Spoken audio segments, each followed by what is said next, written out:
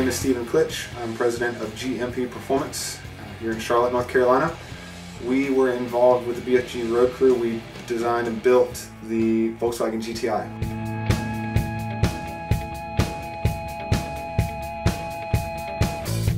Knowing that Spencer Pumpelly will be driving this little GTI, we wanted to make sure that this guy, when he puts it through its paces, it was going to run right. First thing we do when we build a car is start with the simple things: suspension and brakes and tires. We've got the BFGoodrich G-Force Super Sport all-season tires, brand new tire just released for the street.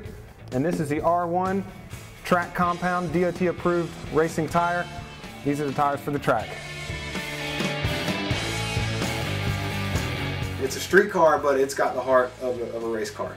We upgraded the ECU with APR chip and matched that with the APR exhaust. The software alone gets almost 50 crank horsepower, and then adding the exhaust and the intercooler bumps up to about 300 horsepower. This is actually a street car, but the handling, it behaves a lot like a race car. You know, the amount of grip that the thing has is a lot greater than the typical street car. Put these tires on and suddenly now you have a tire with racing characteristics that really performs.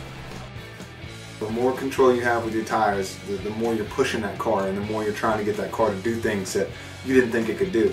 Once you make that connection, it really shows you what you and your car are made of.